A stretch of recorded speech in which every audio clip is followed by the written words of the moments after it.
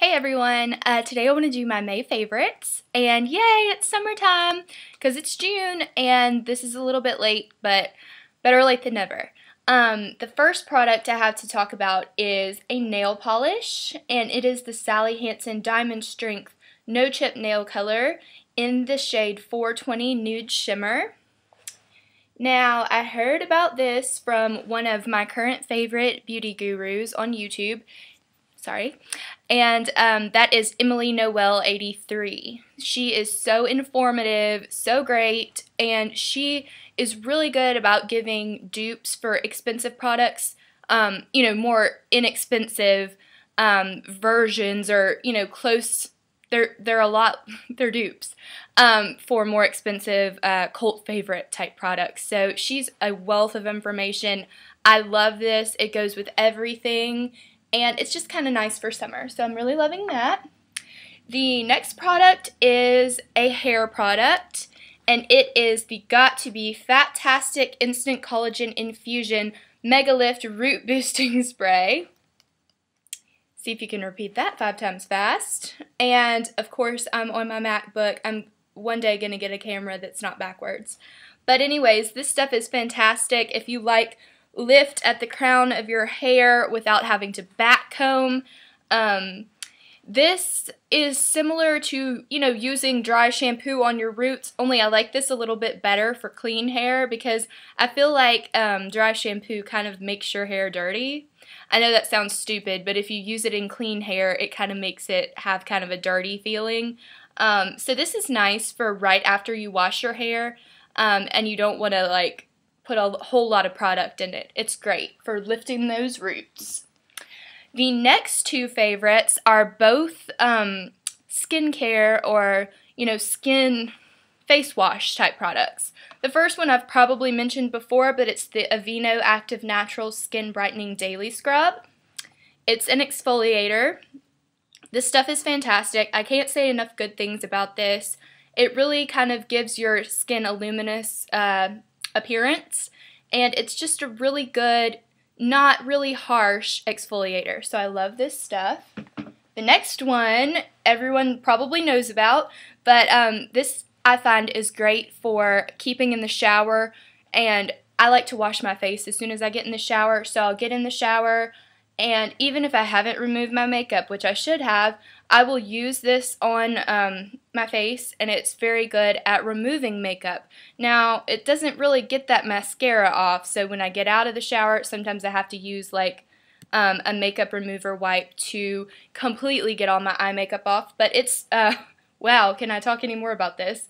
It's the Cetaphil, or Cetaphil, however you want to pronounce it, Gentle Skin Cleanser for all skin types. Looks like this. Yeah, this is really kind of a general, simple, generic type of thing, but it deserves more hype than it gets. It's just so gentle on your skin, and I just love it.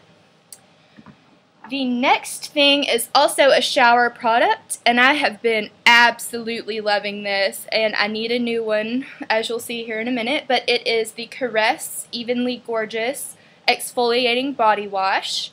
It smells so good. You'll have no idea. If you love vanilla, brown sugar, buttery smells, this is what you want. It has really thick exfoliating sand crystal things in it, so it's a very, very good exfoliator. I use this every time I shower. You may not want to use it every time you shower because it is a bit harsh, as I said, but I love it. It smells good. Let's see. Yep, it smells amazing. You definitely want to try this out if you're in the market for a good exfoliator. The next few things, I'm lumping them together because one of them I've already talked about, and they're all from the same place, and they serve the same purpose. So it is a selection of Bath & Body Works body or fragrance mists and body lotion. Now, this looks familiar because it was included in one of my favorites, and it's the Sensual Amber Body Lotion. I love this stuff. I got the fragrance mist, They're fabulous. I can't say enough. Just a warm, woodsy, delicious smell. If you're into that kind of thing, then I think you'll probably like Sensual Amber. The next one is, this is Coconut Lime Breeze, and then this is Coconut Lime Verbena. This is really old, as you may be able to tell. There's not that much left in there. It looks like there's more than there actually is because it's covering the sides. But I am a sucker for this scent, especially during the summer. It smells delicious. It smells like you've been at the beach all day, in a good way, and I love it. So you can imagine how upset I was when I went into Bath & Body Works looking to replenish my stash, and I couldn't find that scent. But Coconut Lime Breeze is a close, you know, dupe, or it's very similar to it, and I love it.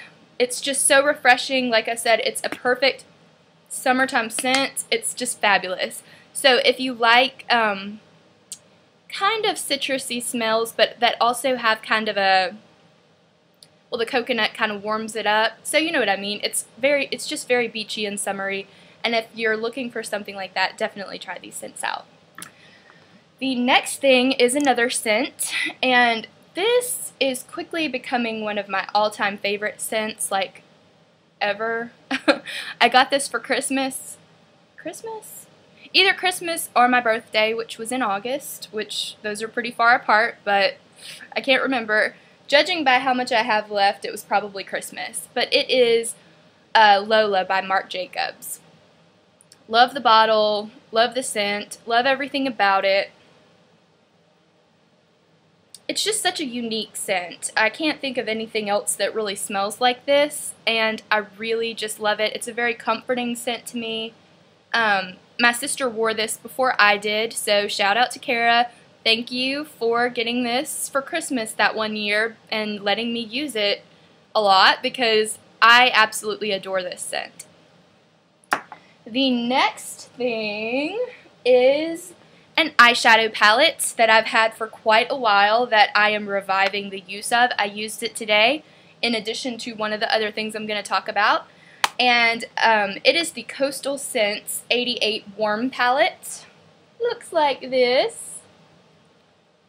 Looks like this inside. It has a huge mirror in the bottom. Ooh! Yikes. Doesn't look like we did any damage. Well, maybe a little bit. Ew.